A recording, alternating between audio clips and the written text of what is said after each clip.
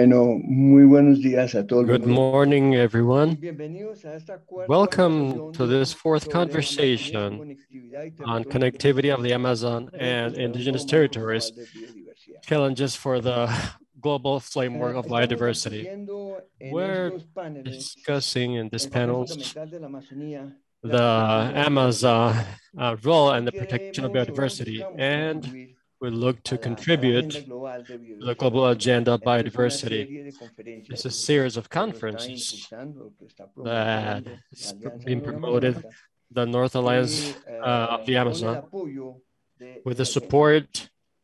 of En esta Cabrera cuarta nature. sesión And this fourth session, vamos a hablar we're going de to las talk estrategias about the socioculturales en la strategies, conservación social internacional cultural y una apuesta strategies para of the proteger el conversation mayor río and to del mundo. protect Quiero dar la the bienvenida a largest los flying colegas river. y And we amigos, want to a welcome our Germán colleagues and Poveda, friends, a Germán Jodi Poveda, Hilty, Jodi a Hilty, Silvio Cabrera Silvio y a Cabrera, Wade Davis. and Wade Y muy Davis. particularmente y And particularly, especialmente quiero especially, darle la I want bienvenida to a thank Avesita and I Chichón, want to welcome que nos Avesita hace Chichon. el honor That's de moderar giving esta us the sesión. honor to moderate this Avesita session. es Avesita la líder is the de la leader, iniciativa Andes Amazonas and has con the Andes Amas initiative Betty y in Gordon the Moore, Gordon and que es Betty quizá Moore la fundación Foundation, más importante, la which que is más ha maybe the apoyado most toda la important foundation conservación de that la has supported biodiversidad the en la conservation of Amazonía. biodiversity in the Amazon. Avesita tiene más de 30 Avesita años de has more than 30 experiencia en years esta of temática, experience en la protección de los in recursos the naturales, de protection la of the natural biodiversidad resources and en América biodiversity Latina y en el in Caribe. Latin America and Y in the y pertenece Caribbean. a una serie de And juntas she temáticas currently del is a member entorno of de serious Colombia, como subcommittees puede ser and el comité like financiador de la cuenca amazónica, the committees la Junta that Asesora finances the Biodiversidad Amazon Amazónico, Basin, el Comité the Estratégico strategic Científico committee sobre of la the Amazonía scientific panel for the Amazon, o la lista verde de la Unión and the green Europea. list of the International Realmente es un Union. honor, Avesita, So que it's nos an estés honor, acompañando. Avesita, that Yo you te are here agradezco with us. muchísimo y te I paso really la palabra. appreciate it, and I give the floor to you. Thank you very much, Martin, for the generous presentation. When Martin invited me to moderate this panel, I couldn't say no. Not only because he asked me, and you can't say no to him, but also because we have the opportunity to elevate the profile of the Amazon, emphasizing in connectivity, which is absolutely necessary to the bioavailability and of the bioma in long term, and emphasizing also the need of developing horizontal alliances and to have the fundamental rights of the indigenous population that manage territories for themselves and for the world. With all the climate events that we're suffering today due to global warming, as like storm, hurricanes, and more frequently droughts, fires, there's undoubtedly that one of the most important solutions, or maybe the most important, is the conservation of the natural forests, tropical natural forests. The Amazon has more than 5 million square kilometers of forest, and most of it still have an important connectivity. The Amazon has a high diverse biological diverse, more than 40,000 species of plants, 1,500 of birds, mammals, more than 3,000 types of fish, without counting many types of insects that we still have to document. Also in the Amazon, we have more than 200,000 200 million of thousands kinds of woods and other kinds of diversity. And the cultural diversity also is extraordinary. It has more than 350 different groups of ethno-linguistics distributed in the Amazon. But all of this diversity, biological diversity and cultural biodiversity, is under threat because of the expansion of the economic activities that are not sustainable and the social policies that denies their rights to the indigenous people. In all times, the old people tell us history about nature. Now in the 21st century, in societies that are more urbanized, only scientists that gather these stories and have the responsibility to tell us the stories of the migrations, fish migrations and mammals in the nature, the stories of metamorphosis of insects and the uses of different medicinal plants, for example.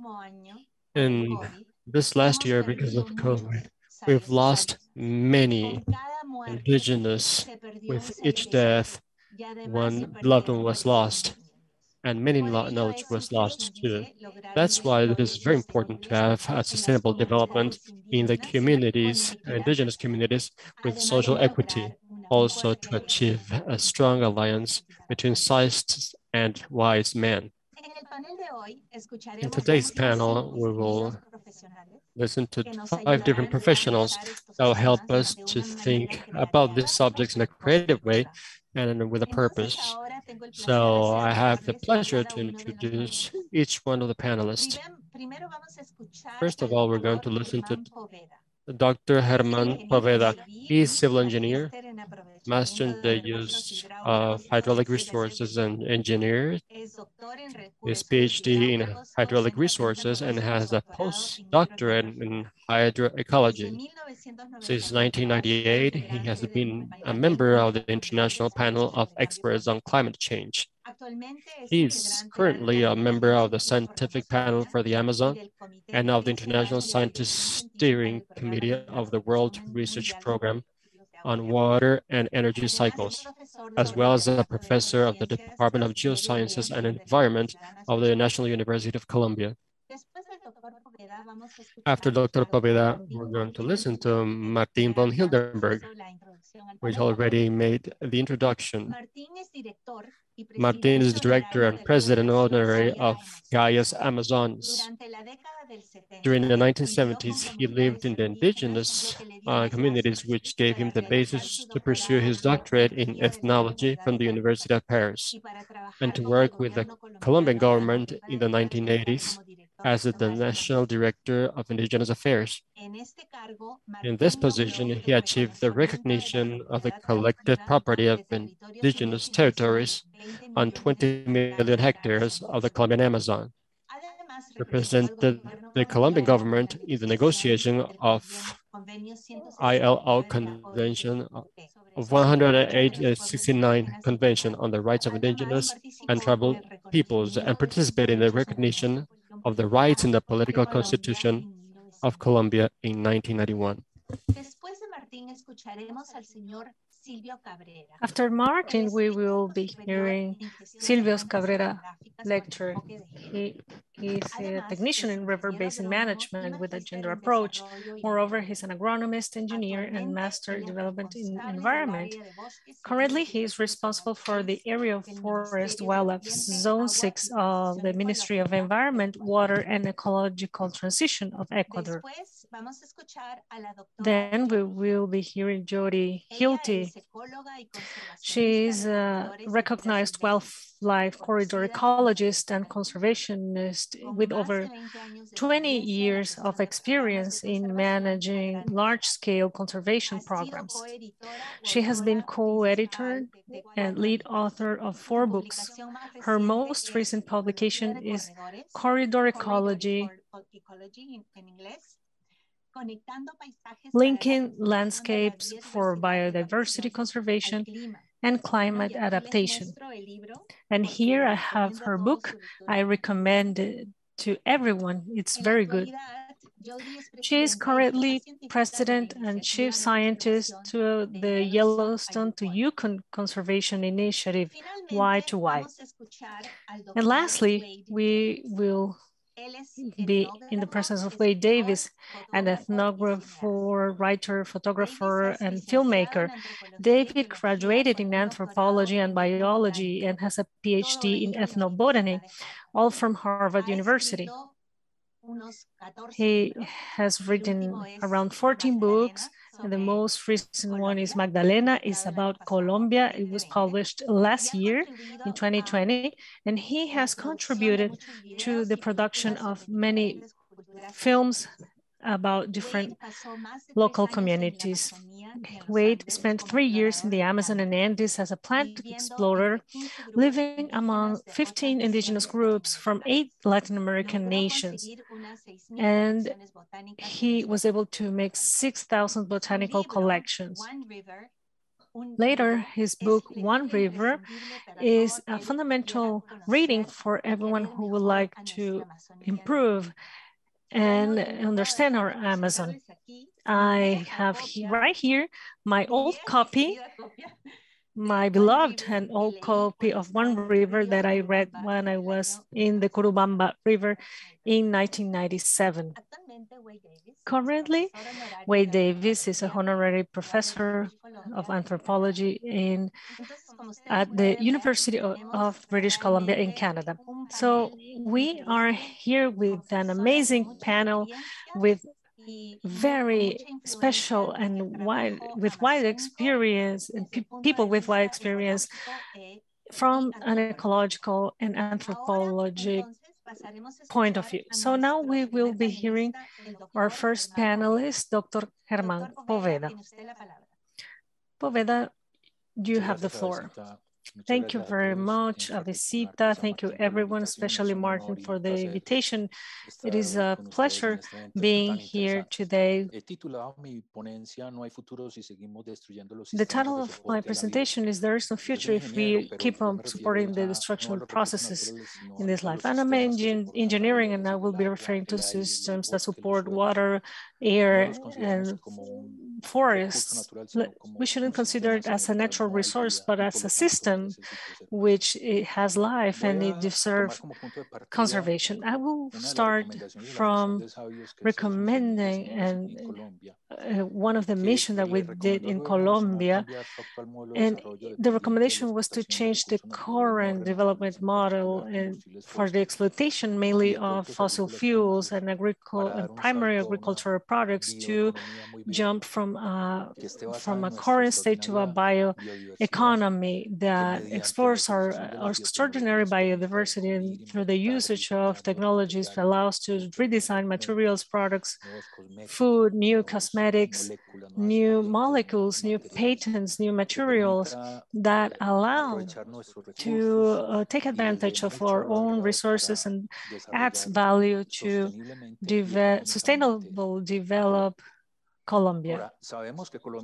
Now, we know that Colombia is one of the mega diverse countries in the world. This is a map of Global Forest Watch, implies the importance of the territory in the presence of different types of animals and plants that depend on forests. So that presence of this extraordinary biodiversity is connected to the richness that Colombia has, and I believe is the most important richness that Colombia has for its future. However, we are polluting, we are eliminating forests, we are causing pollution and a loss, an important loss to the life of ecosystems. That is, we are shooting ourselves or killing ourselves. So I think we should restructure our relation with nature in Colombia in order to stop fragmentation, deforestation, and pollution, as well as ecosystem loss that sustains life. So in order to do so, I would like to deep dive in topics such as deforestation. And I think that's a huge concern because we have already deforested 50% of the tropical forest. And I think deforestation is one of the causes of COVID-19. It just disrupts the hydrological cycle and it disrupts hydrometeorological, it causes floods and intense storms, but also droughts. Deforestation causes desertification, loss of soil and ecosystem services, as well as contributes to the increase of global temperature, not only because of the tree loss, but also the many ecosystem services that the forest provides. Deforestation, of course, caused biodiversity loss and threatens that future bioeconomic future that Colombia may have. And we know that deforestation is caused because of an economic distortion that allows that process. It's because of an equal economy towards the environment. That's what it is necessary to reassess an economic model that consider in the national bills different indicators or different to the GDP, the current GDP that and other indicators that have more to do with life stability. In order to show the deforestation process in the Amazon since from 2001 to 2019, this is data from Global Watch, we can see the deforestation process. We see in red deforestation progress. In 20 years, we have lost 19% of the Amazon basin, and it's in natural forest. Of course, in Colombia, we are aware of that problem, and deforestation numbers are very concerning. This is the time series of annual deforestation from 2001 to 2020. According to Global Forest Watch, last year we went from 224,000 acres. So yesterday we knew about numbers that indicates is mostly currently we have half of that number, and that is very concerning because we are not under any controls of this data. I believe these figures are very important. We cannot afford continue destroying the forest in this way. So I have some pictures from Romero that shows how we are moving on with deforestation in the Amazon. Even areas that are part of natural parks that supposedly are untouchable areas are seeing this process as well. The impacts of deforestation, as we know, is 20% of gas emissions that cause climate change. And we also have a responsibility in climate change mitigation because we have to stop deforestation in order to stop contributing to emission gases, and it also causes an alteration of the winds circulation regimens.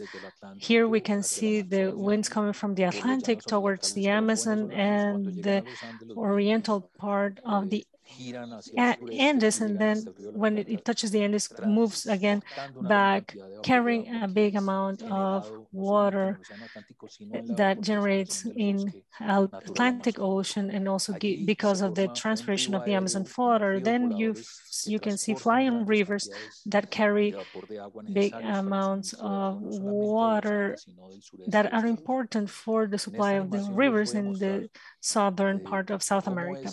Here we have an animation that shows how is the transport of the water in the South American continent and the role of the forest to control that water supply and the intake of that water from the lower part of the Amazon to the Andes towards the Andes glaciers to cities such as Bogota, Quito, and Lima that depend on that water. And if we continue on destroying the Amazon forest, we put this water supply under threat. So here we have an animation of a climate model between December 2004 and March 2005. The colors show in purple are less water concentration, and in white is more water concentration. It is an effect similar to a heartbeat that is similar to the process of the water transpiration, the process from the trees, and that at night the effect stopped. That's why we see that heartbeat-like effect. And here we see that formation over the Amazon forest to the Andes mountain range supplies water to the glaciers and the tropical glaciers, as well as the southeast in South America, including La Plata River. What happens in the Amazon forest has to do with a problem, and it's the water supply at a continental scale, and it's one of the purposes of this cycle. So this means that deforestation in the Amazon, it's a threat, not only to this transpiration, which is a cooling process that helps to mitigate climate change and helps water supply to the cities and the ecosystems. So this deforestation process has to be stopped. One of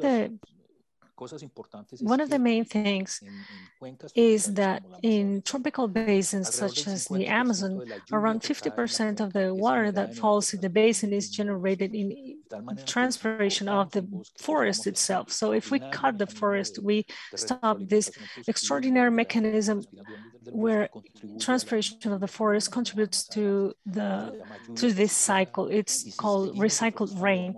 And if we keep on deforesting, we will stop this amazing water supply mechanism for the continent as a whole.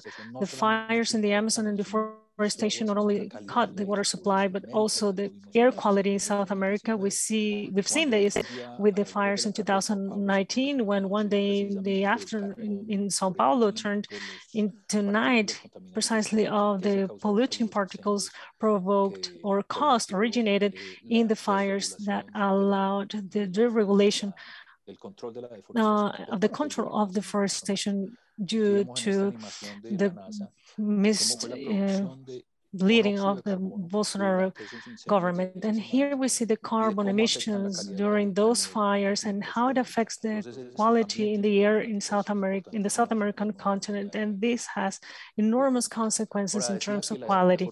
So I was mentioning that deforestation is part of the cause of this pandemic, because deforestation with the illegal hunting and animal trafficking, it allows the contact between wildlife and humans. And this virus, at its origins, had deforestation as one of its causes. So because of these reasons, since deforestation is part of this, is one of the main important issues that put civilization in threat. And one of those is climate change and the pandemic. And for those two reasons, deforestation should be stopped at a global levels. And how can we stop deforestation? I have a series of ideas. One of the first I want to mention is that we should sign a peace agreement with nature. In Colombia, we signed a peace agreement with the gorillas, and we have to step up and sign a peace agreement with nature, because we are causing the mass extinction. As Hillary, the human species has become a serial environmental killer. I have many other ideas, but maybe I can talk about it in the Q&A session. So thank you very much. Thank you very much, Germán. Excellent presentation. Give the floor to Martín. Come on, please. Okay, thank you. So I would like to thank Germán for his excellent presentation, for enhancing the importance of the woods, of the forests, and to avoid deforestation and its impact, and let's call it systems, life systems, or ecosystemic services. I want to talk to you about this picture as we're looking here. We're being menaced by the COVID. We're very worried about beyond COVID. We have something that's worse for the planet. That's recession. And the larger majority of poor people that has been generated because of these consequences, because also COVID, and because we can't work. And we also have the climate change, and it is very dangerous. Global warming, we're going to have lack of water, we're going to have floods, more heat, but most of it is the loss of biodiversity.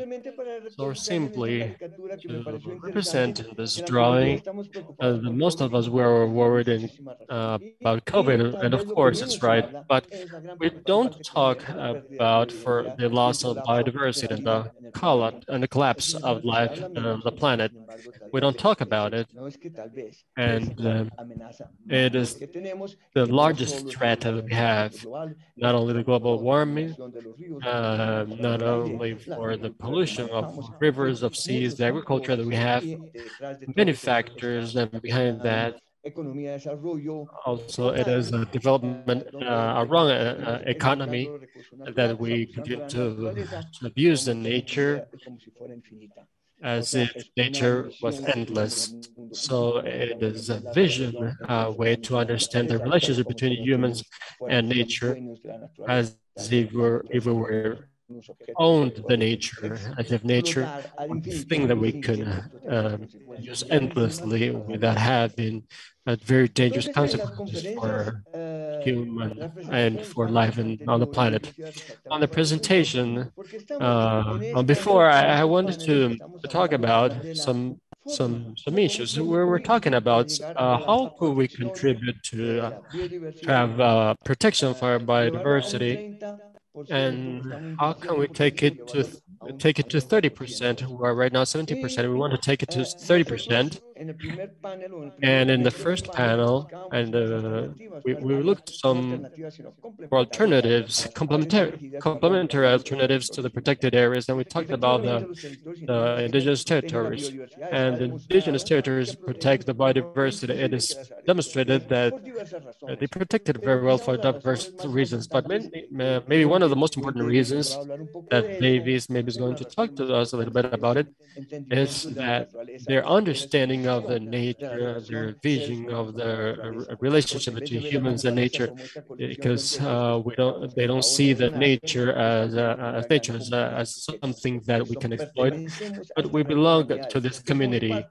We belong to this great community, which is all people, all subjects of this element are mutually participant, and we are part of that community. It's another vision, and this vision make them to take care of these elements and they've been doing that for thousands of years, which is very important for the participation in the future of the planet, like they've done in the past. So it is very important to talk also, as we see this in Latin America as an opportunity to complement this, and we see what is being denounced by Survivance International in Africa because of the fear that they had to raise to 30%. Maybe that indigenous territories are going to be controlled, and maybe the indigenous people are going to put them out of there to defend biodiversity.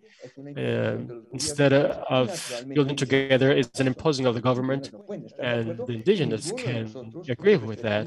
And neither of us respect the indigenous people, and we know they have a very important mission for the planet, and we couldn't agree with that.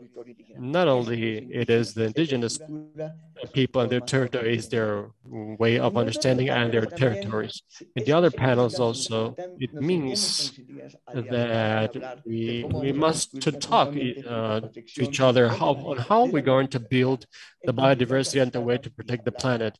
We need to talk to each other and to build with the people. It means that the government, the indigenous people, the civil society, and the scientists, and all together, the religious movement. And we have to build together the solutions for this.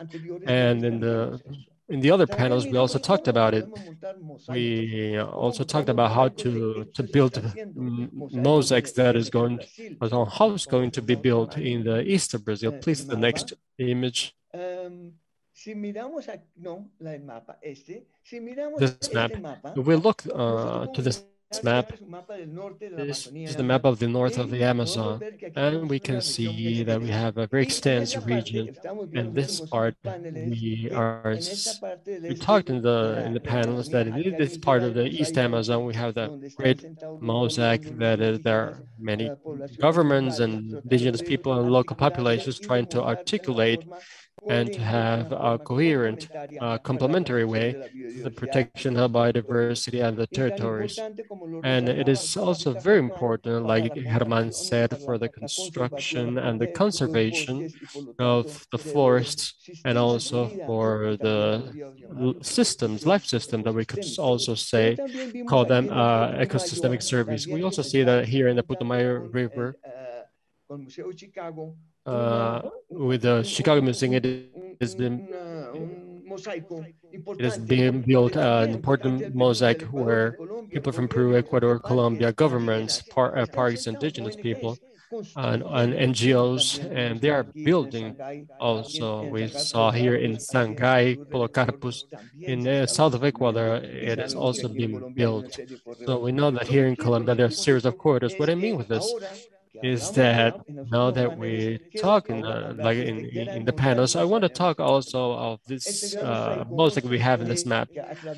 This mosaic that goes from the Andes to the Atlantic, that we that Germán talked about it, about the flying rivers, the importance of flying rivers, and this water stream, and also like Germán told me before, if we see from space, we see the darker clouds here because we see where it rains the most, and the evapotranspiration is the most.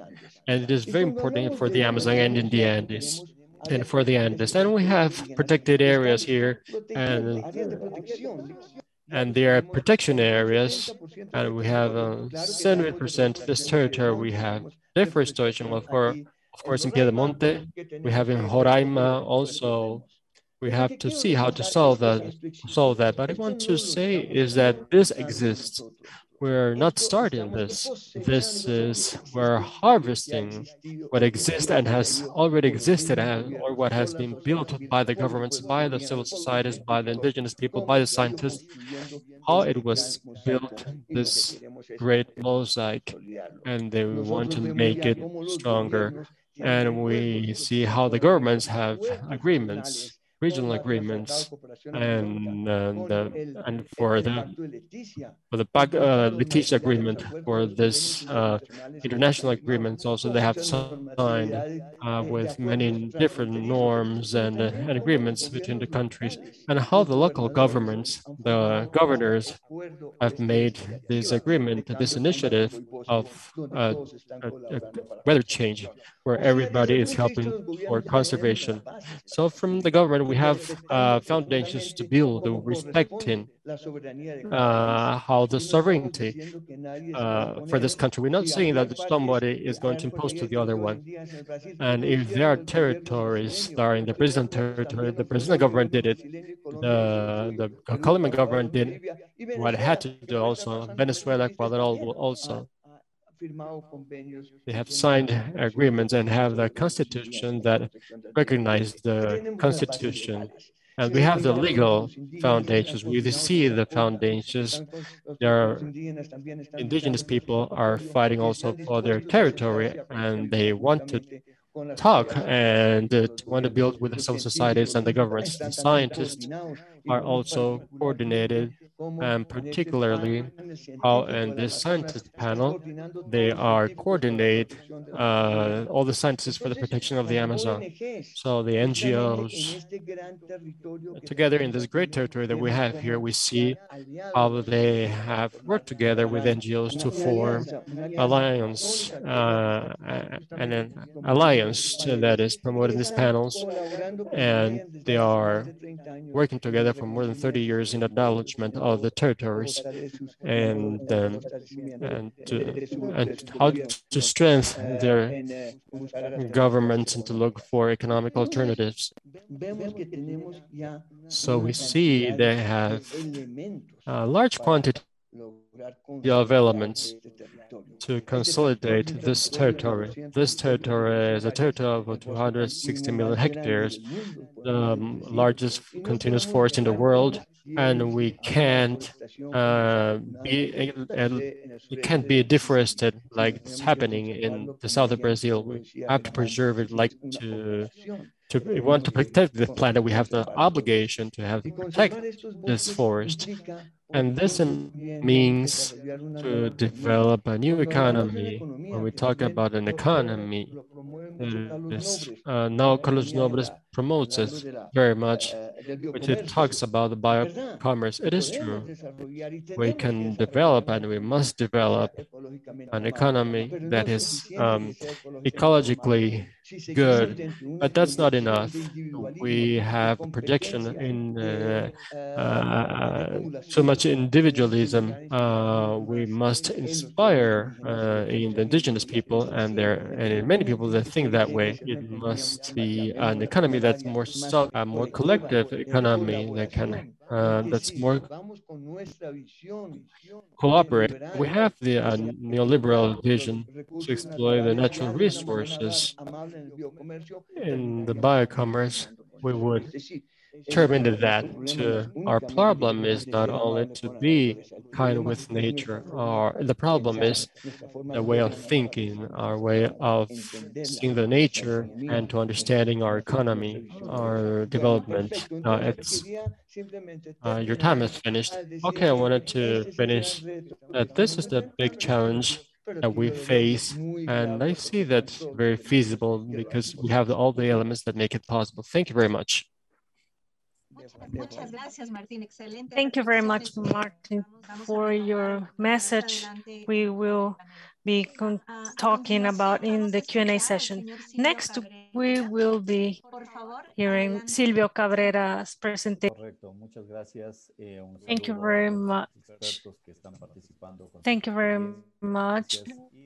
All experts are participating with their experience and mainly with the guidelines that allows us to contribute with actions to guarantee the conservation of our ecosystems and the lives of the species as well as the human beings inhabiting these territories.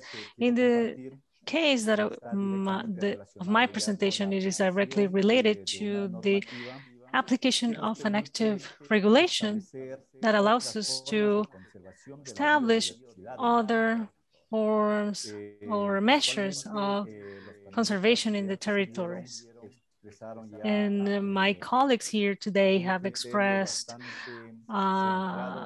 well-centered criteria regarding the protected area systems that each and one of us have in their own territories. In Ecuador, it happens the same. We have a great biodiversity representing 91 terrestrial ecosystems and 21 ocean ecosystems of all that exist in the world.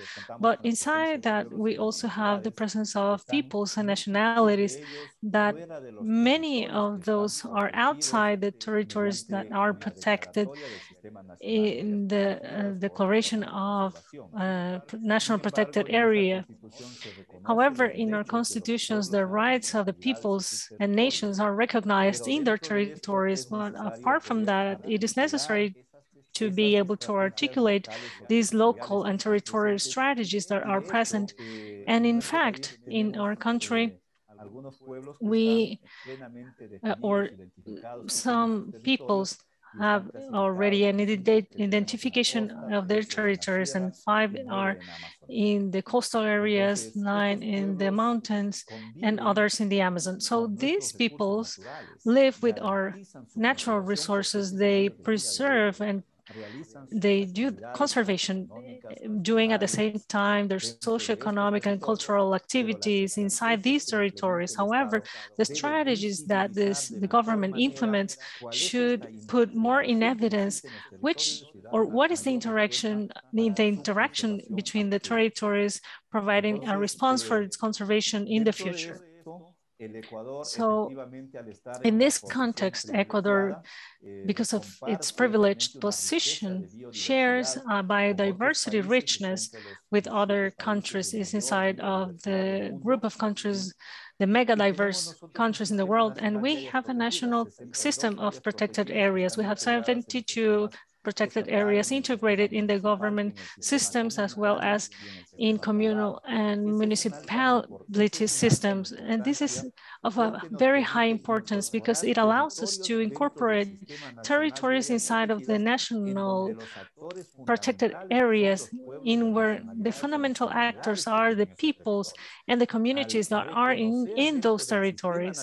By recognizing the national system of protected areas, these subsystems have the opportunity to have more participation from their actors, not only from the government or represented by the central or the autonomous governments in a state level, but also having the link and the direct incorporation of the peoples, nationalities, and communities in the decision-making process regarding what can be done in their territories in the national regulatory framework, so they can incorporate their interests, their needs, and mainly the desires of the peoples and nations, because the only strategy that we have in our country that ensures the state of conservation of these territories is inside of the national protected area systems that are exempt to do extractivism, productive activities, changes in the use of soil, etc.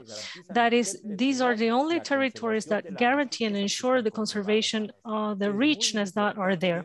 It is very important to highlight these topics because in Ecuador, we have already seen experiences of communal protected areas in which the community and the peoples have stated that their territories are under this category, the maximum conservation category that we have in our government. Moreover, since 2020, Ecuador has been making efforts in establishing other conservation strategies and how to complement what has been already established in the national protection system, and that is the incorporation of a corridor regulation, which is basically incorporating the technical criteria to design, establishing, and manage connectivity corridors in Ecuador. So having such regulation, this instrument can be applied and used by nations and peoples in the autonomous decentralized governments, that is the actors of those territories, in order to maximize the conservation of protected areas, but as well as to have a strategy that enhances the conservation, integration, and management of the territories use further than these protected areas. In this case, in Ecuador, we are not talking about a protected area. We are talking about a regional territory that incorporate protected areas as well as other forms of conservation that are present there, including productive process under the sustainable development that allows these populations to live in better conditions, improving their lives as well. So the corridors is important in Ecuador. These are special areas for biodiversity preservation that mainly are established between the national protected areas and other special areas for biodiversity conservation in sustainable management administration. That is the concept where the regulation is established, and we are working on that as a clear example and establishing the recognition of the Sangay-Polcarpus corridor, and I will refer to it later. But what are the objectives inside of this regulation?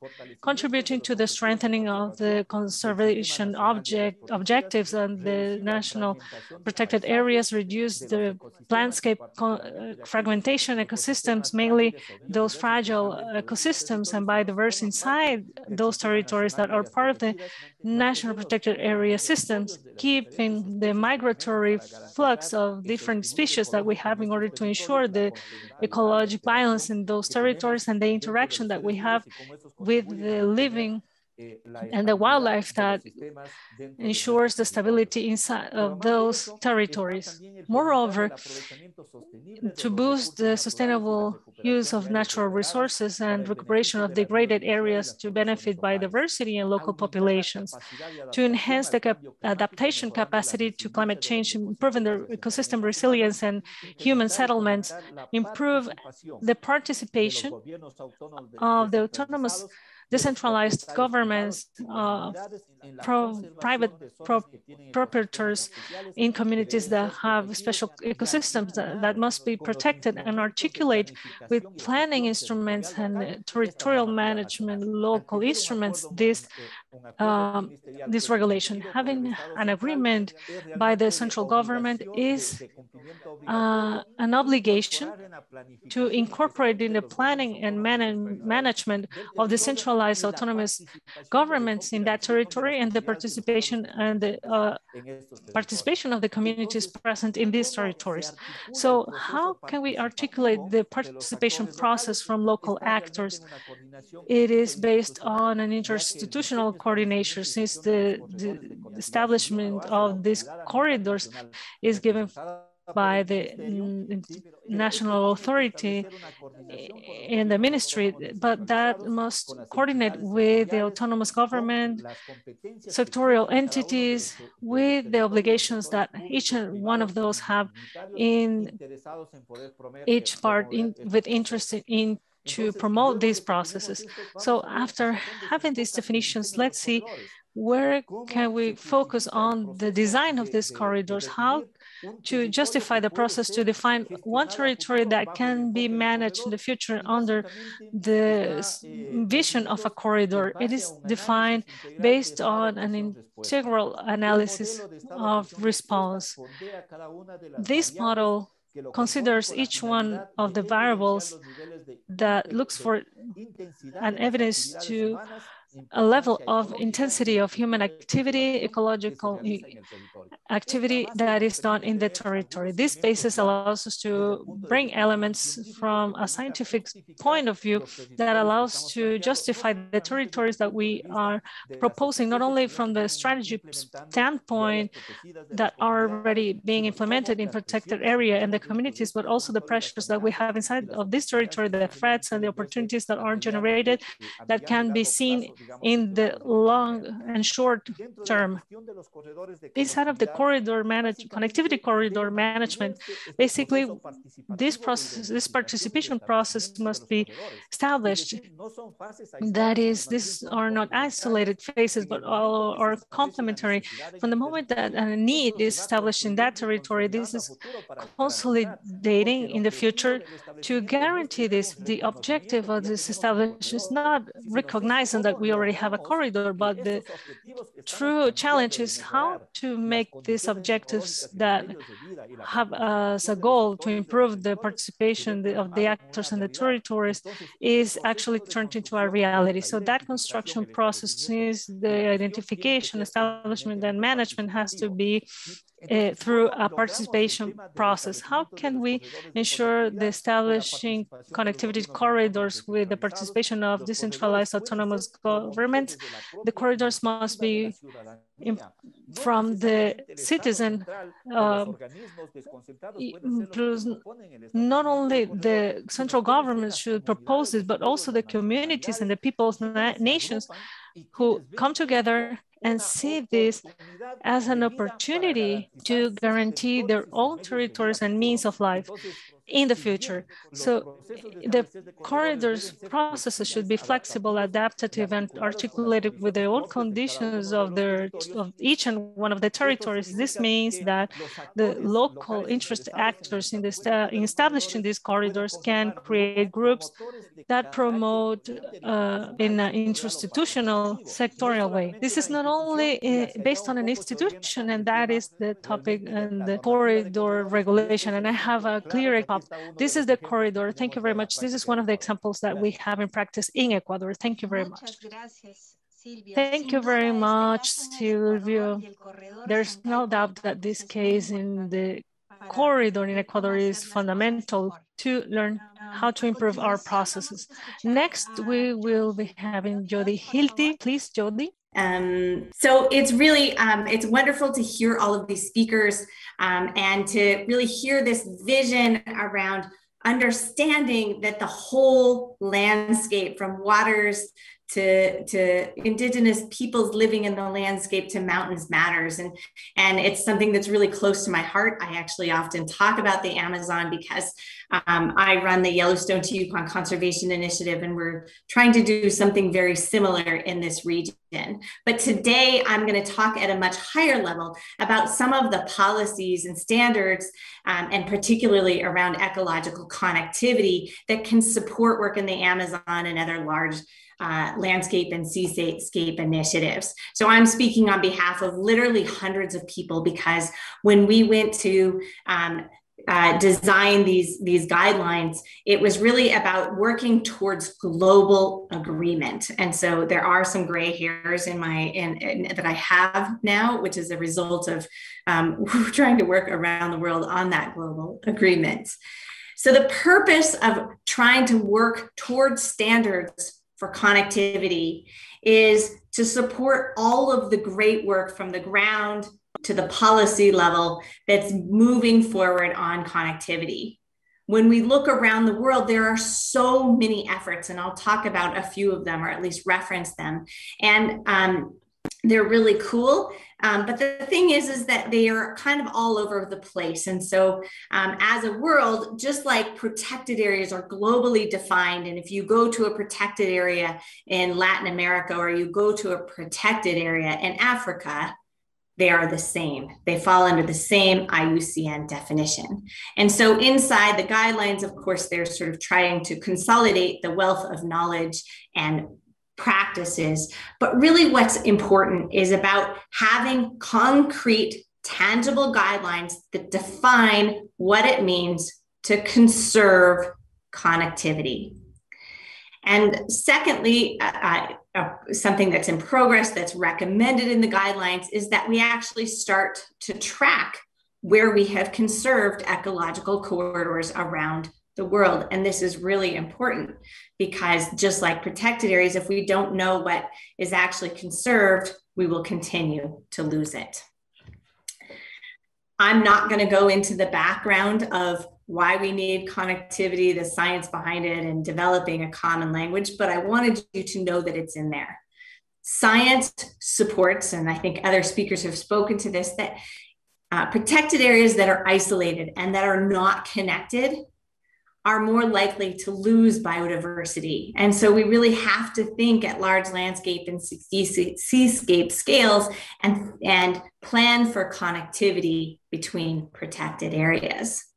I did want to show this graph where in the green, you can see we're marching forward on terrestrial protected areas. We are making progress, maybe not as much as some of us think we need to, but likewise, in more recent years, we've really seen a lot of movement on marine protected areas. Unfortunately, we're not doing as well on connectivity. At global scales, when scientists look at where are forests connected, we call it structural connectivity, it's about 10% of our protected areas appear to be protected just looking at that structural connectivity. How much of that 10% is actually conserved? How many of those areas that are currently connected will be lost? How many will be deforested? We don't know. That's why this is important. So the IUCN Connectivity Specialist Group worked really closely with a lot of groups, but particularly with the United Nations Commission for Migratory Species. And we needed a definition at a high level. And here it is. Ecological connectivity is the unimpeded movement of species and the flow of natural processes that sustain life on Earth.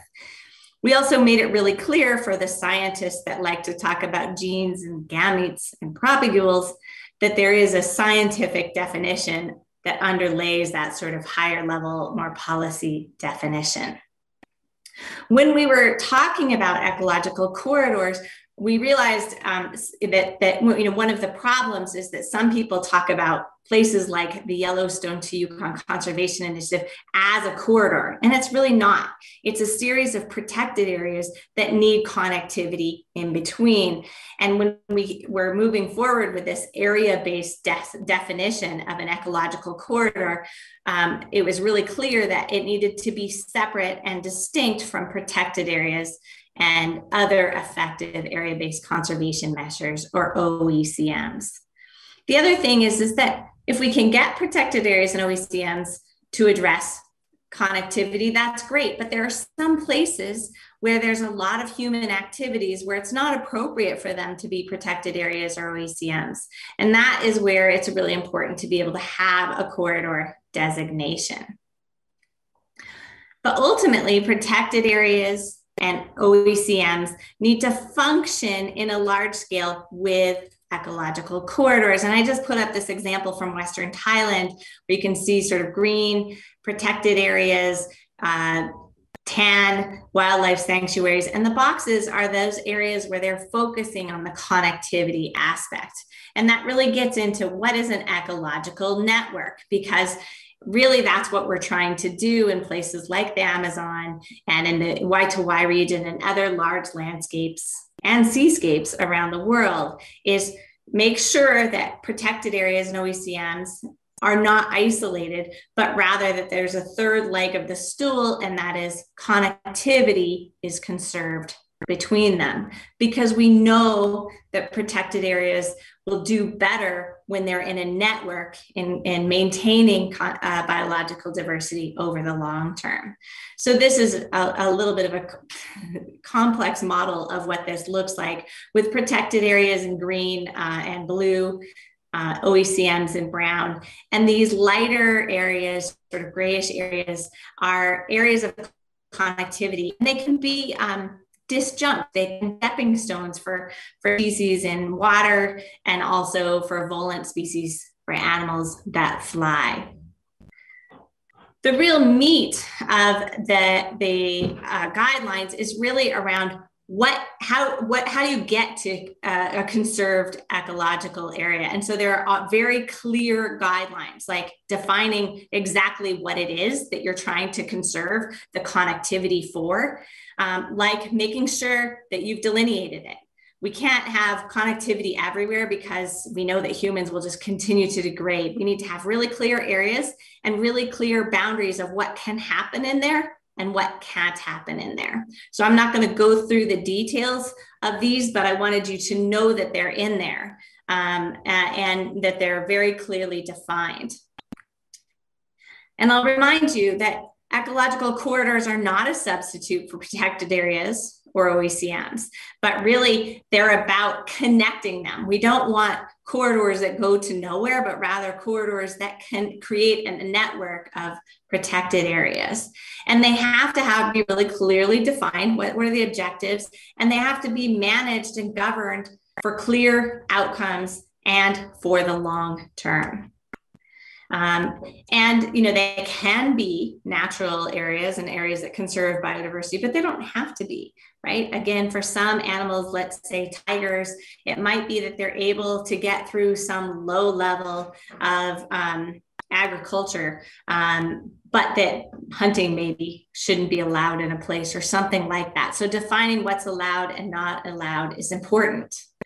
In the realm of the Amazon, I think it's pretty cool to think about the conservation of airspace. And I will tell you that we didn't cover a lot of that because it's so new. But I think in the Amazon, thinking about the flying river, that's an area that could be further developed.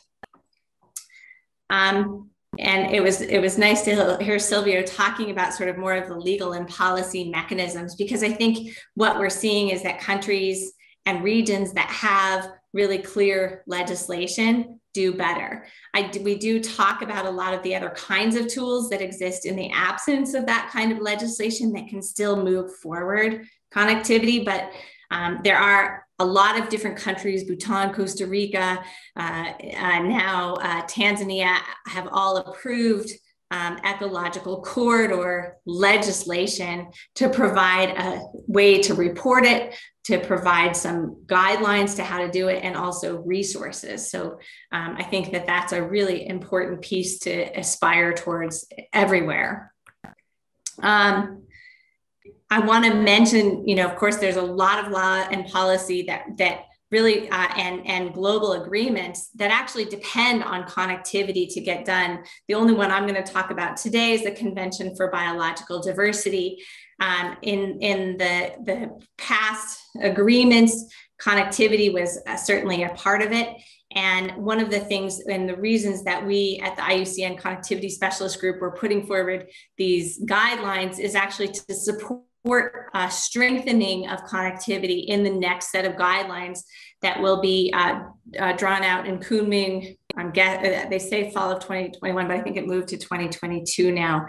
And there are a couple of targets in the draft framework that are already highlighting connectivity. And one of the things that we're working on is making sure that that's strong, but also that there's a reporting tool. So we're currently working with the Protected Planet group, who they maintain the planet on protected areas, so that countries can start reporting where they are conserving ecological corridors in the long term. I will mention that the guidelines have a bunch of examples, including from the Amazon, of ecological corridors and ecological networks that are sort of in the process of moving down could be globally recognized in the future. And in case that's helpful. And again, just want to say thanks to all of the many entities that have supported this work over time.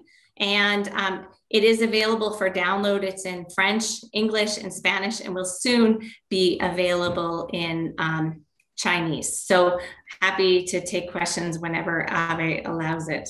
Thank you very much. Muchas gracias, Jodi. Gracias. Thank you very much, Jodi. It's great to work all about this work of corridors and activity and globally speaking. So now we're going to listen to Wade Davis. Wade, please. I would really like to speak about memory and how little we know and how much we think we know.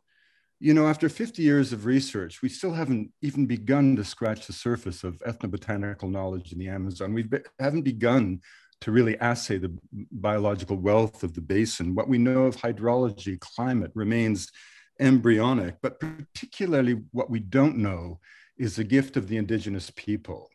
In 1541, when Francisco de Orellana with Caspar de Carvajal went down the Amazon, they didn't find an empty forest. They found a homeland of millions and millions of people, an artery of civilization.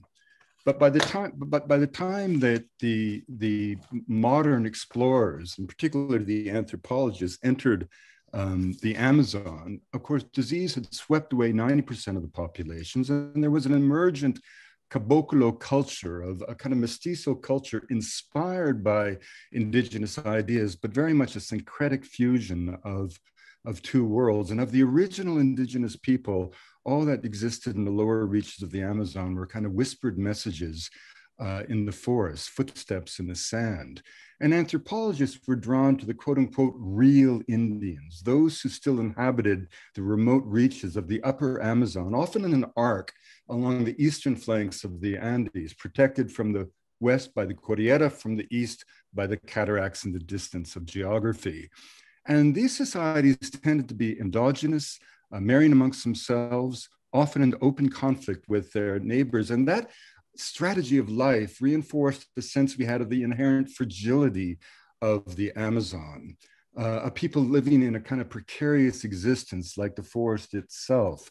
And this became kind of the cliche of anthropology. And the question became, what happened to those civilizations that Orellana had reported? And gradually evidence emerged, evidence of high civilization, areas of land in the Amazon collectively the size of France, of black man-made soil.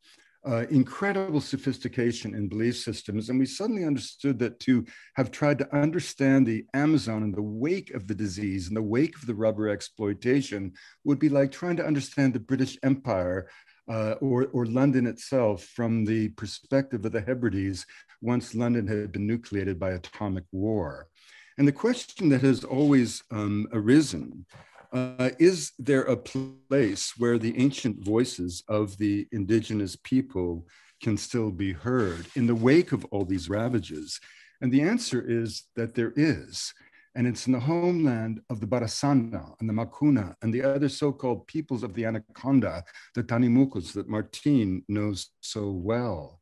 Now, when I first went to visit these societies in the 1970s, it felt like something important had happened a long time ago, long forgotten today. And then something quite miraculous happened. Not just ethnographers like Stephen Hugh Jones, but our own Martin van Hildebrand, told by the president of Colombia, Vigilio Barco, to do something for the indigenous people. And in 5 incredible years, Martin does more than something. He secures legal land tenure to an area of land collectively the size of the United Kingdom. And behind that veil of isolation created by the troubles of the contemporary Colombian state, a whole new dream of culture was born, inspired in good measure by the work of Gaia itself. And I remember when Martin and I made a film, we asked some elders, why did you allow the missionaries to be here, the caucheros to be here? And they looked at us and they said, because they promised to make us human. And of course, this was the essence of colonization, to persuade the colonized of their own inherent inferiority. All of this was almost lost, but it wasn't. And then the rebirth of culture, and just in time, because this is what we know. The Barasana and the Macuna are indeed connected to those ancient civilizations, if only because of their sophistication of their belief systems. Cosmologies that in fact amount to nothing more or less than complex land management plans, dictating exactly how people could live in great numbers in the upland forests of the Amazon. Cosmologies and myths that actually make people part of the regeneration of life itself. The great culture heroes, the Iowa, who came up the Milk River from the east and gave order to nature. For these societies, people aren't the problem, we are the solution, because it's only through the human imagination that the harmony of nature can be maintained. The most profound cultural insight of the Barasana and the Macuna is that plants and animals are only people in another dimension of reality. The Malokas are models of the universe. And when they take their sacraments, ayahuasca or yahe, they don't become symbols of the ancestors, they become the literal ancestors who journey through space to revisit the points of origin, again, to maintain this harmony of the world. And these aren't vestigial ideas. These aren't ideas from hippie ethnography. These are profound insights into the nature of being alive, profound lessons that the Barasana teach us when they take their rightful place at the council of human knowledge. These aren't people that are vestigial in any way. These are individuals who have every right to be at the council of knowledge that will determine the future of Colombia. I'll tell you, a mama once said to me, Mamo Camilo, la paz no vale nada si es solamente una manera en que los varios lados del conflicto pueden unificarse para mantener una guerra contra la naturaleza. Tenemos que tener paz con la naturaleza. And that is the message of the Barasana. So when we really think of these cultures, consider for a moment what their very existence, their voice is alive today in the dialogue that will determine the future, not only of Colombia, but of all the Amazon, indeed, perhaps of all the world. Their traditions are based on the accumulation of wisdom and knowledge through time, through priestly study and initiation. Status accrues not to the warrior, but to the individual of wisdom. Their Malokas rival in grandeur the great architectural creations of humanity. They have a complex understanding of astronomy, solar calendars, intense notions of hierarchy and specialization. Their wealth is invested in ritual regalia as elegant as that of a medieval court. Their systems of exchange, infinitely complex, facilitate peace, not war, not the least of which is a marriage rule that says you must marry someone who speaks a different language. So in any one longhouse, you'll have 6 and 7 languages spoken, but you never hear a child practicing a distinct tongue. Their way of life is to facilitate exchange, trade, and peace, not conflict. And more critically, their struggle to bring order to the universe, to maintain the energetic flows of life, and the very specificity of their beliefs and adaptation really does leave open the remarkable possibility that the Barasana and the Makuna are the survivors, the direct descendants of a world that once existed, the complex societies and chieftains that so astonished Aureliana and Carvajal, the so-called lost civilizations of the Amazon. But more importantly, in the adaptation and cultural survival of the Barasana and the Makuna and all the peoples of the Northwest Amazon of Colombia, we can actually glimpse something of the beliefs and convictions that allowed millions of people to live along the banks of the world's greatest river. And so when the Barasana today engage in ritual and take Yahe, this astonishing potion, and when they say that they travel in multiple dimensions, reliving the journey of the Iowa, the thunders, the 4 culture heroes, alighting on the sacred sites, accomplishing all of these remarkable spiritual deeds, it is because they really do. And when we say that the Barasana and their neighbors both echo the ancient pre-Columbian past and point a way forward, embodying a model of how human societies really can live and thrive in the Amazon basin without laying waste to the forest, it is because they really can.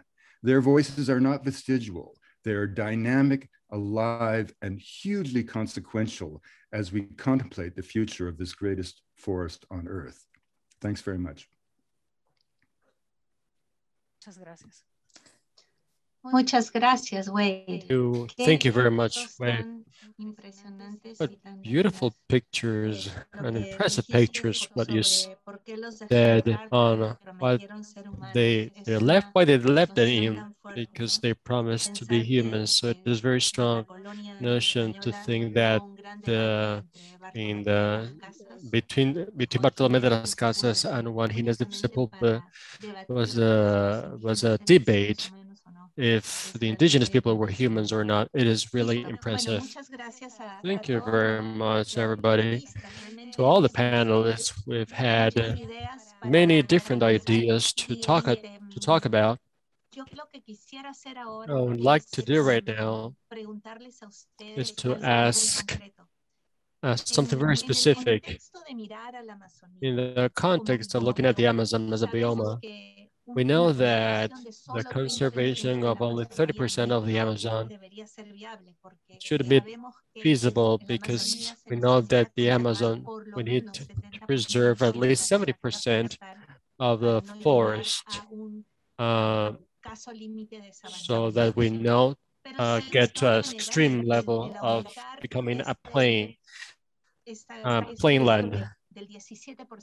But talking about this 17% to 30% protection, as Martin said, if this is done, you had to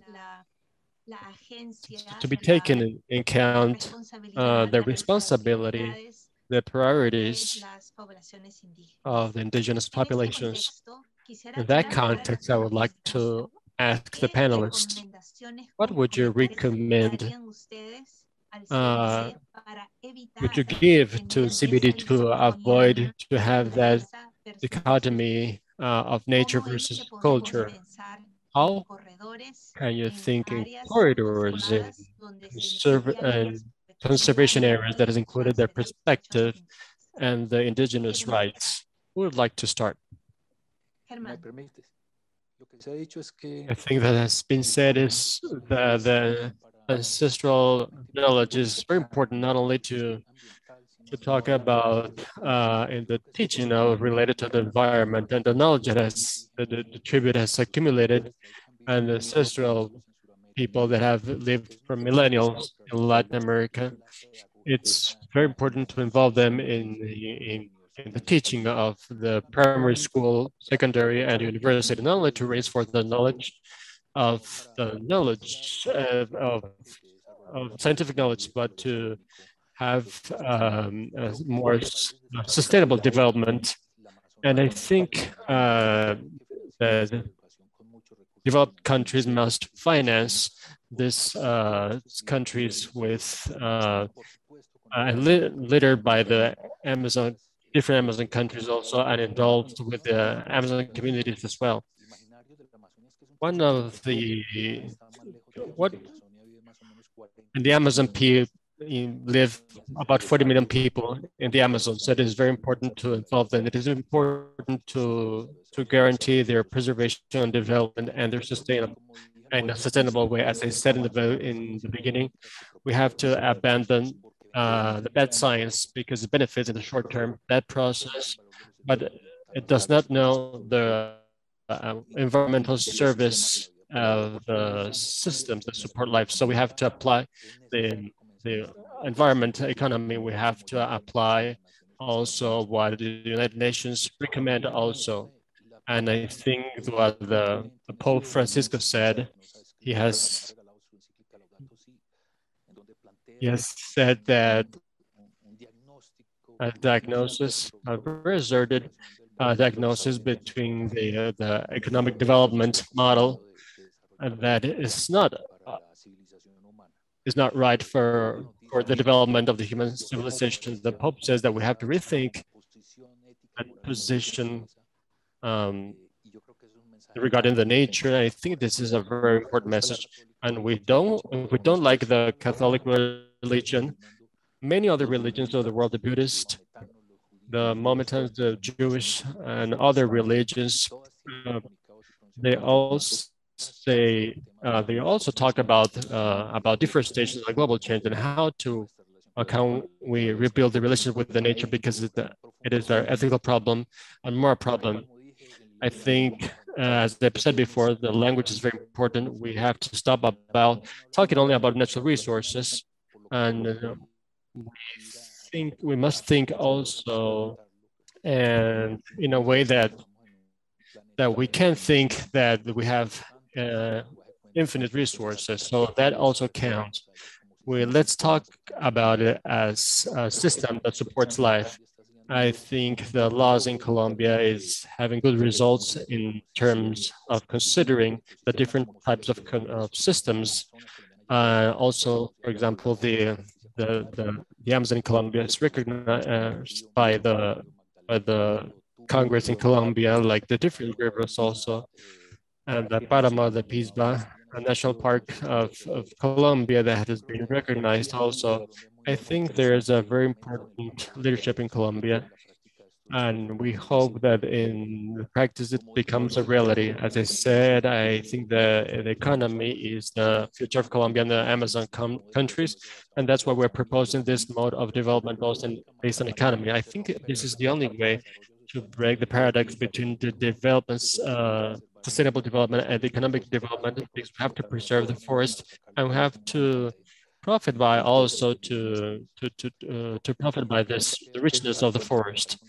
And we have to implement the plans to adapt to the global change. We have to talk a lot about this, and we have to also do more about it. These other critics are important from the perspective that we have to rethink about this critic regarding the development model, how the states must lead this transformation. The International Monetary Fund are also asking for more tax for this green gas emissions. And the environment deterioration, I think it has in the cathedral in London was built all based in the taxes to carbon. I think the pressure of the citizens is very important. I think it's a shame that this problem must be administered also by people that are responsible and to take the decisions that are important for this. And we must start to ask ourselves what kind of a world we're given to our children. There are different kinds of thoughts that I think that we have to take to guarantee to maintain the sustainability of the planet. Thank you very much, Germán. We have a really good path here with different ideas, all very important to follow. Any other one who has to talk about it? What other recommendations could we have? Could you tell? Silvio, please. I think that one of the most important subjects is that there are effective recognition of participation of the people on different nationalities that are in those territories. Many times there are different strategies that are being implemented in the conservation of biodiversity. We talk about their existence, but definitely it is not recognized their rights and their own development process of the development of the community, indigenous communities. And from the point of view of the conservation of biodiversity in which they incorporate these communities, we must also make them participant of the decision making. So it is very far away that we can recognize the participation, the effective participation of the people and the nationalities and the decision taken regarding the process of the conservation we have in this territory. So we see what we want from our optics, but we still don't interiorize that in the internal process that has this related with our communities. And that has a problem that is regarding to the conservation of implementing this and also regarding to the government, and that would be some of the recommendations that we could give. Thank you very much, Silvio. Thank you. I agree with what Silvio said. Indigenous participation on all that Germán said, but is very complete. His presentation was very complete, and I appreciate it. I think there are some issues that we have to talk about without excluding that the indigenous people can participate in the benefits of the Western world. You say yes, but many times we have to say that yes, we have to share the benefits of the economical part. Yes, it is true, but we have to take care of and to talk about. We have to talk about is that the indigenous have the vision of the world, like Germán said. The problem is an ethical problem. The technology can help us, but the problem is ethical. How can we relate with our environment? Who we are in relation with their environment? We belong to a community, or do we own this? This is a fundamental area. The science is very important. The problem is solved in our conscious. Is it as an ethical problem? And the indigenous people have a vision of the environment. It is fundamental.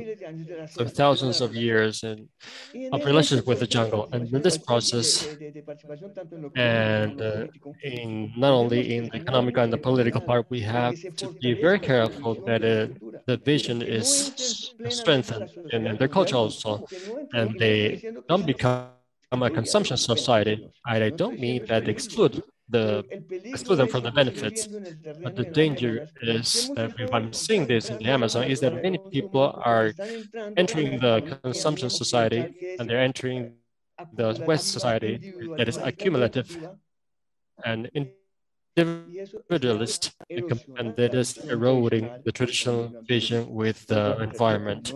And repeat, is not to exclude, is that we from the West have a conscious that there's a deep thought, fundamental, that we have to empower, that we have to give the strength to other vision of the world, to other way of being a human being, to relate with the environment and not to become like all of us, because in our economic chemical models and development, we are destroying our environment.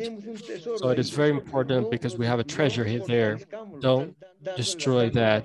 Let's strengthen that, giving it the whole participation. Thank you very much.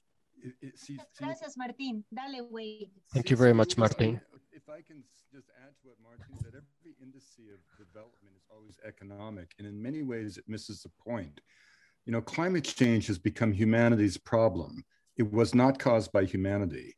It was caused by a very narrow subset of humanity that for 300 years has consumed the ancient sunlight of the world. You know, we tend to think of ourselves as the way and everybody else is a failed attempt at being us, but we of course are a product of our history and culture. And critically, in the European tradition, when we tried to liberate ourselves from the tyranny of absolute faith during the Enlightenment, when Descartes said that all that exists is mind and matter, in a single gesture, he threw out all notions of myth, magic, but critically metaphor. And the world was deanimated, and the world became a stage upon which the human drama alone unfolded. Plants and animals were just props in that drama. Now we have to understand that the power of that idea, which gave us the scientific method, which gave us allopathic medicine, wondrous things, but its ubiquity should not suggest it's the norm. Most societies do not have that kind of extractive model. Most societies have not deanimated the world. For most societies, the flight of a bird still has meaning. And what I mean by that is that if you're raised to believe that a mountain is an Apu deity, or that a forest is the abode of the spirits, you will have a different attitude toward them than if you're raised to believe that a mountain is simply rock or a forest is simply cellulose. Now, the important thing is not who's right and who's wrong, who is to say. The important thing is how the belief system plays out in terms of the ecological footprint of a people. If you believe that the earth is inanimate, that it's simply a resource to be exploited, as is the ideology of the West, then you go ahead and do it. But if you believe that a mountain is an Apu deity that will direct your destiny, you'll have a different attitude toward it. Now, I'm not suggesting we all adopt the belief systems of either the Runakuna or the Kwakwaka'wakw here in British Columbia, but I am suggesting that the majority of people of the world do not interact with the world in an extractive modality, but within a reciprocal modality, some iteration of the basic idea that the earth owes its bounty to people, but people in turn owe their fidelity to the earth. That's why for the Mamos, for example, people aren't the problem. The elder brother are the solution, because only through the human imagination can the wonder of the Madre Creadora become realized. Now, again, I'm not suggesting in any way that we abandon our industrial lives and attempt to emulate the lives of indigenous people. But what I am suggesting is that the very existence of these alternative ways of thinking, these other visions of life itself, which actually are the majority in the human experience, put the absolute lie to those of us in our own culture who say that we cannot change, as we know we must change the absolutely fundamental way in which we interact with this living planet. The atmosphere is 12 miles deep. That is it. I've been many times to Mount Everest, and the most extraordinary thing about Mount Everest is you get up in the morning, you have your coffee and your breakfast, you put on your boots, and by your own motor skills, your own locomotion, you can walk and climb to an area where you cannot breathe because there's no oxygen. And if that doesn't tell you how fragile the biosphere is, nothing else will. So we're not talking about following the ways of indigenous people any more than we want them to follow our ways. The question is, what kind of world do we want to live in as a species? And how can that world be one that can be sustained over the generations? Muchas gracias, Wade. Thank you. Thank you very much, Wade. Jodi? Yes. I guess I wanted to just pull out sort of 3 ideas and that build on what others have talked about. One is, I think that in sort of Western culture, one of the biggest challenges is that we're saving nature. By the very nature of the way we say that, we're suggesting that humans are separate of nature. And I think one of the opportunities and the needs is actually to connect people and help people generally understand that humans are part of nature. And I think, certainly in North America this year with the number of calamities, including the incredible heat waves that we're experiencing, I'm hopeful that people will feel it. But I think that brings to my second point, this idea of biocultural diversity conservation and the great studies out there that show that, in many parts of the world, those large intact places that are left are on indigenous lands because they are part of nature and they recognize that they are part of nature, and that there's a codependence on those pieces. The third thing I wanted to say, around the conversations of indigenous peoples is I think in many places in the Americas, indigenous peoples have lost their ability to self-determination. And I think the challenge that the states or federal governments face is that they ultimately have to cede authority and believe in indigenous leadership to provide that fundamental right of self-determination back to indigenous peoples. And many, and that's hard because it generates a large amount of fear with many different people. And I think it needs to be squarely addressed. Thank you. Thank you very much, Jodi. If there is no one else who will comment, I think we can continue with the conclusions. Anyone else would like to contribute with anything? Well, I will try to draw some conclusions and I will ask you to help me in case I'm not consolidating all important messages that you have all shared with us. I believe that in first place, what we have to consider here is that, as first was mentioned, we have to reach a peace agreement with nature. I think that we need to develop a new model, a new vision of the world that incorporates other visions, other alternative visions. And in the case of the Amazon, it incorporates the vision of the different indigenous populations. Our Western culture, unfortunately, has been more extractivist than other cultures, and this has resulted in the collapse that we are witnessing at the moment.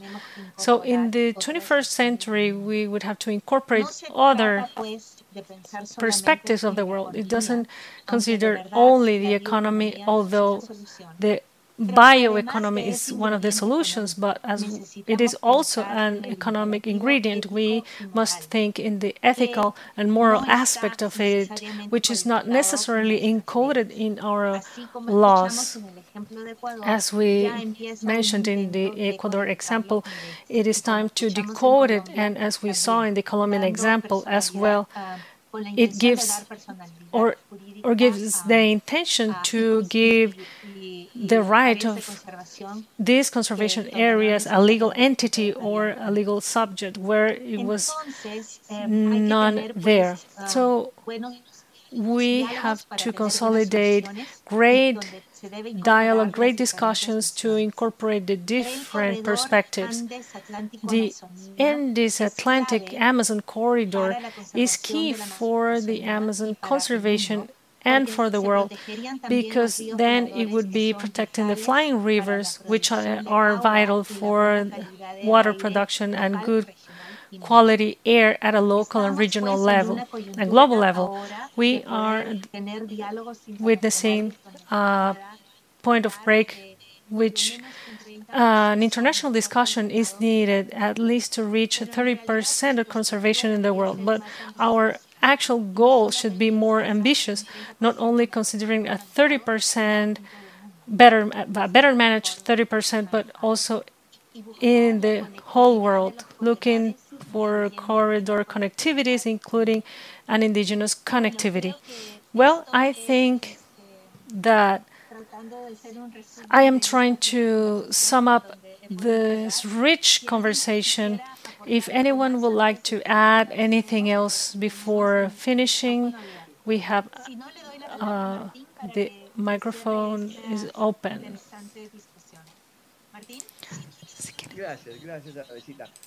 Or I can give Martin the floor to finish this interesting discussion. Martin, thank you, Avisita. I would like to add a brief comment. I congratulate you for your closing remarks. I have an admiration for you because of your efforts as well. I think there's something implicit, maybe it was not mentioned. Wade stressed this issue as well. We have to go through an awareness process, understanding that we do not have all solutions. We have to know that other cultures have other perspectives on how to be human living with nature. I think it is implicit we are part of nature because our evolution goes from the galactic, biological, and cultural aspects. We didn't mention that, but what's implicit is education. We recognize that this is a huge effort. There is huge efforts in the university, schools to be aware that we are part of nature, that we are part of a great community with the rest of species. And if the whole is not good, the part is not good. I think there is an ethical change that must be done, and that must be included in the conclusions. Even though we didn't directly mention it, it is implicit. We understand that we should not carry with this vision. And we are not only talking about an economy based on the ecology. We should change the way we see the relation with the environment. And it was just a comment that I wanted to add. Congratulations for your closing remarks. Anyone would like to add some comments before we close this excellent panel? We have any other comments? I see there's silence. So thank you very much, everyone, for your presence and also for guiding us through this conversation. It was exceptional. Thank you very much to each and one of you. Your presentations were excellent, each and one of you from your own perspectives and vision. So with this, we finish this 4-webinar series. We are considering the debate of the Convention on Biological Diversity in the future to 10 years and how to reinforce the protection of the environment and how we are stressing the importance of that within our culture. I believe that us, with our own perspective, we won't resolve the problem that we cause. We have to establish a conversation with every single culture and different cultures. There are many ways of thinking and many different cultures, and that is fundamental for the planet as a whole. So thank you very much, everyone, for your contribution and your participation. And with that, we finish this panel. If anyone would like to comment anything, feel free to do so. Thank you very much.